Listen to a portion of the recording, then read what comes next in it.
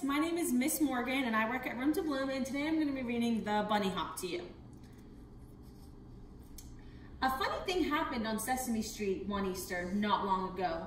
Bees were buzzing and birds were singing and the flowers were starting to grow. What do you think happened? Elmo woke up and yawned and said, "It's a beautiful sunny day." Then he went to put on his slippers and one of them hopped away. As Ernie was reading the paper, something furry hopped over the funnies. When Bert went to start the spring cleaning, the closet was chock full of bunnies. Why do you think there are all these bunnies on Sesame Street? Grover was playing baseball. A rabbit was under his cap.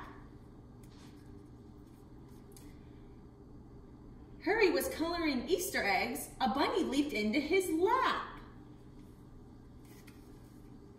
While Zoe was planting her garden, she found bunnies filling her shed.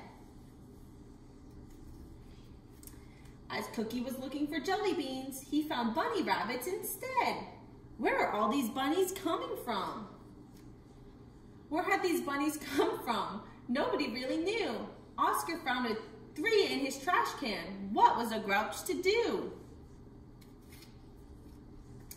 Hoots was playing his saxophone when out of it popped a bunny.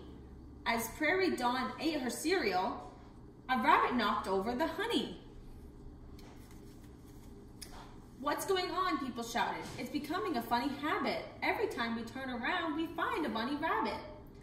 Big Bird rounded the corner, and here's what they heard him say. "Has anyone seen my bunnies? They seem to have run away." He sat on the stoop and said sadly, "They were all in this basket I made. They must have jumped out of this hole here. Who will hop in with my Easter parade?" Then he noticed his friends holding bunnies, so he handed each one a hat. "Let's all go and march together," he said.